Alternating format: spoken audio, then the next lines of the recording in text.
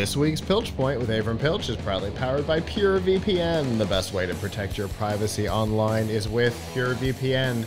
You can hide your online activities, say goodbye to regional restrictions, and improve your streaming quality. Plus, it's available for almost all of your devices, and you can get a special price right now by going to pilchpoint.live/PureVPN. All right, Avram. It's been a little while since we've gotten to do this, but I think you've got something to show us. Yes, so it's show and tell.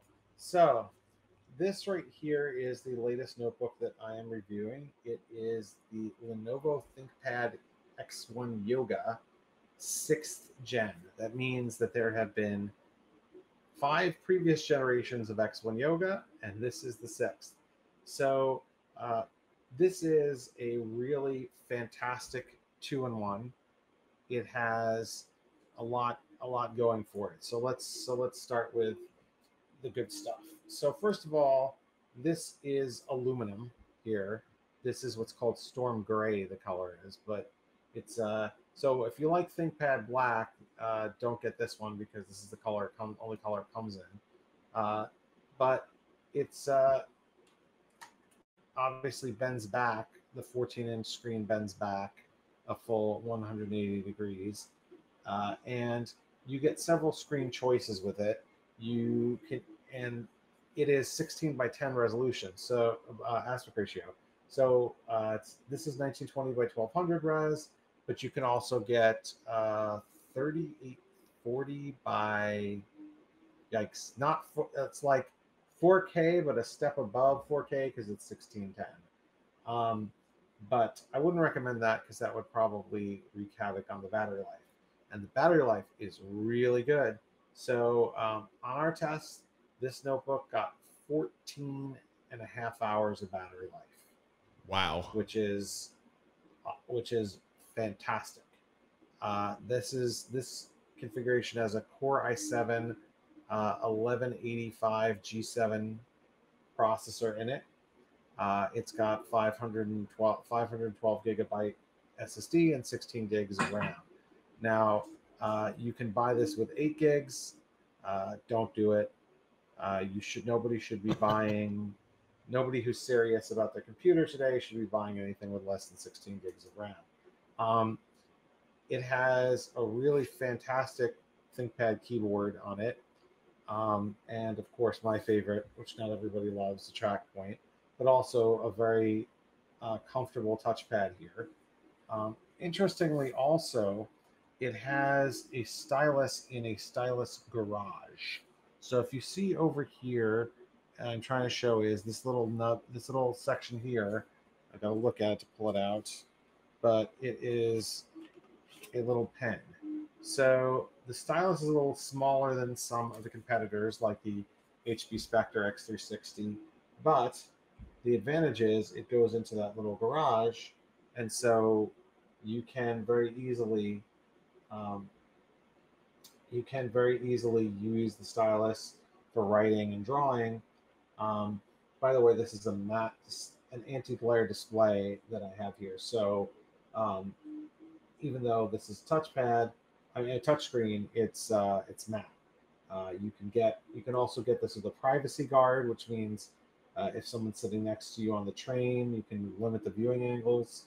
But today, I would try to stay away from people on the train anyway. But the screen itself, this is the lowest end screen option on it, and the color is decent. It's about 71% of DCI-P3 gamut. It has good brightness at 350 nits, so that's pretty good. The overall performance for for a lightweight notebook, this is 3 pounds. An ultrabook like this is good. Obviously, it's not going to play games because there's no integrated graphics, but it's a really good productivity machine. There's also this on-off button here is actually a fingerprint reader, so you could kind of log in and turn on at the same time. Definitely a trend that I like. Yeah, some prior ThinkPads had the on-off button on the side, which I really did not like. Oh, and this has good port selection. So here you have a USB-A on this side, and you've got on this side two Thunderbolt 4 ports, another USB-A, and HDMI out. So they don't skimp on the ports. So, I mean, it's not the thinnest that it could be. It's 0.6 inches, which to me is really thin. But, there are things on the market that are less than 0.6 inches thick, and eschew giving you a USB Type A port, which most USB products still use. So I'd rather have the A port, to be honest. But this starts at $1,300.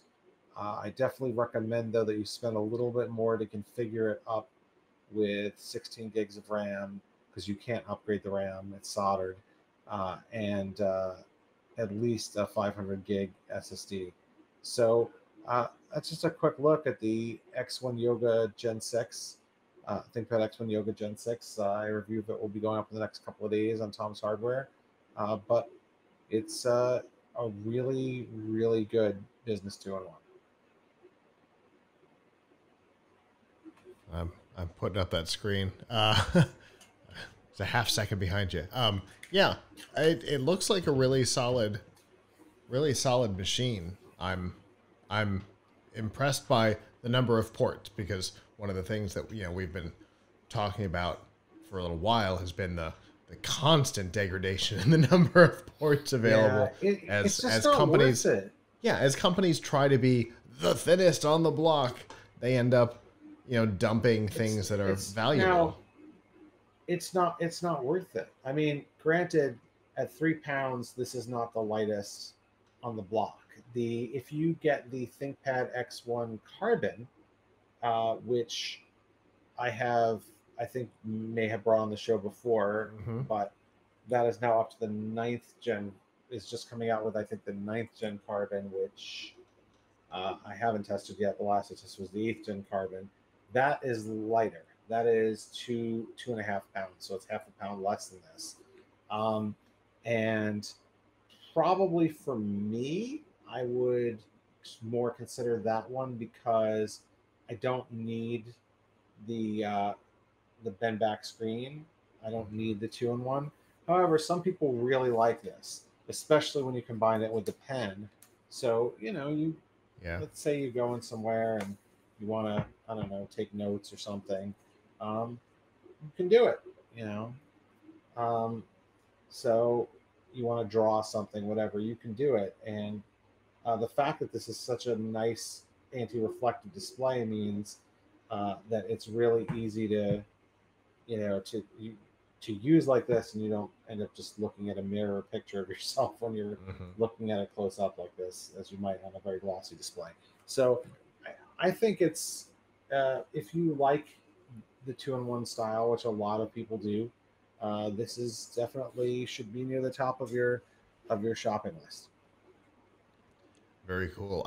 I like the style. Obviously, longtime viewers know that the computer that's sitting here next to me, and when I'm out and about, it's not unusual for me to pop this screen off and use it with the stylus. Same with my phone. So that's definitely something that I would appreciate. But I also know you use? It depends on what I'm doing. The stylus, what do you do with it?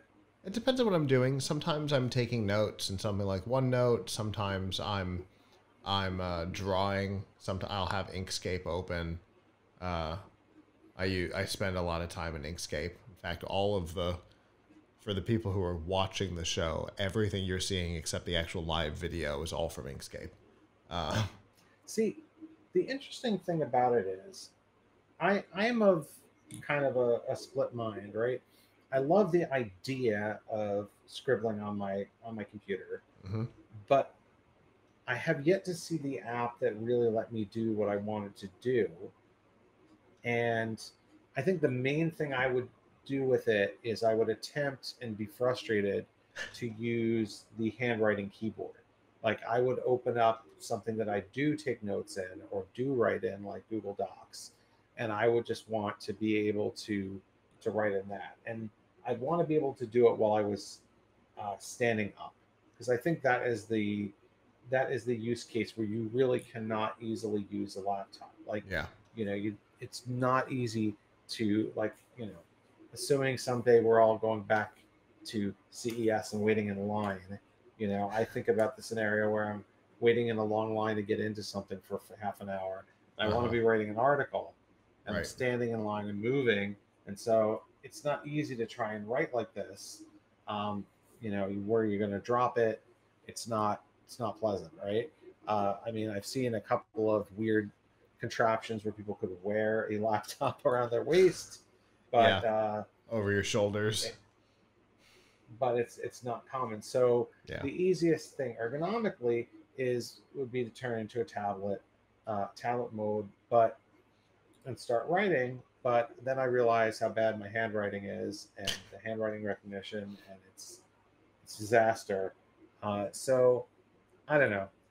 For me, I just haven't found I would get one of these and I would say, oh, wow, I'm really going to change the way I work. And like that would last about a minute. Same thing with when I got the Galaxy Note phone. One of my phones a few phones ago was a Galaxy Note. I was like, oh, great. Now I'm going to take notes everywhere.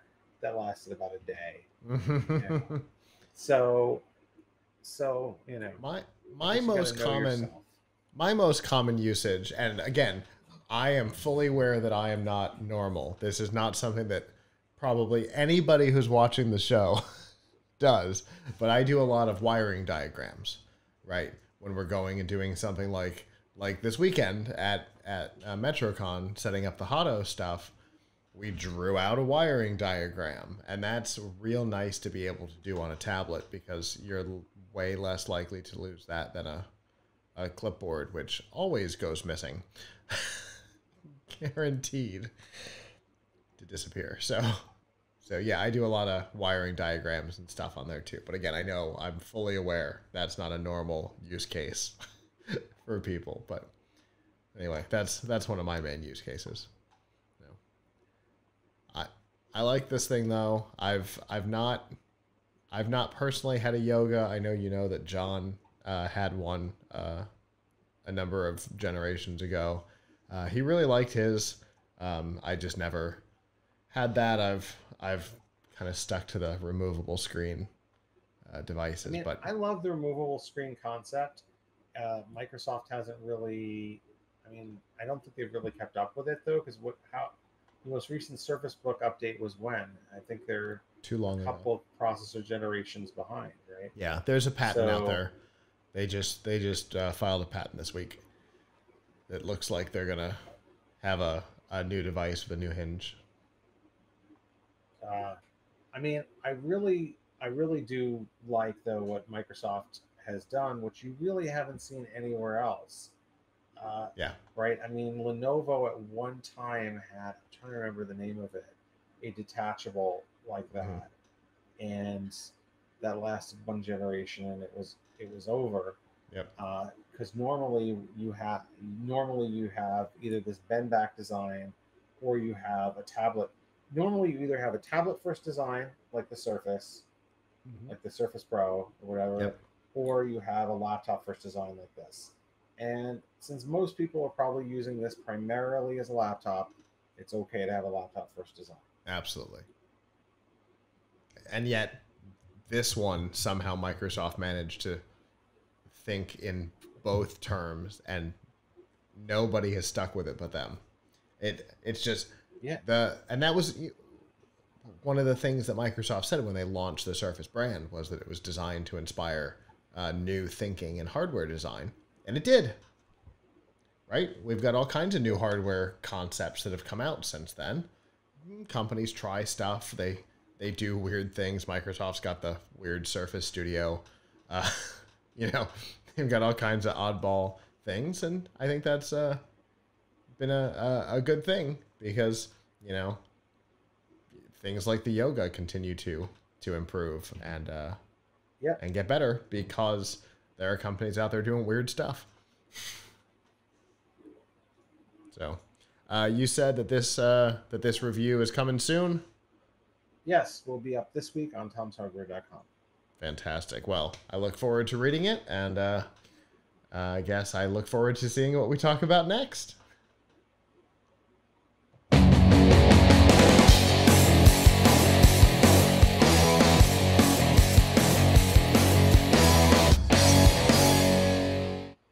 Hello, YouTube. Thanks for watching, and I hope you enjoyed this episode of The Piltch Point with Avram Piltch.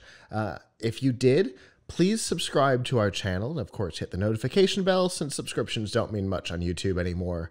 And if you've got topics you'd like us to discuss in the future, we'd love to hear from you in the comments below. If you don't want to follow us on YouTube, that's okay. There's a lot of other ways that you can follow our content. You can find all of that by going to PLUGHITZlive.com/subscribe. There you'll see all of our shows and all the different ways that you can watch, listen, and follow along.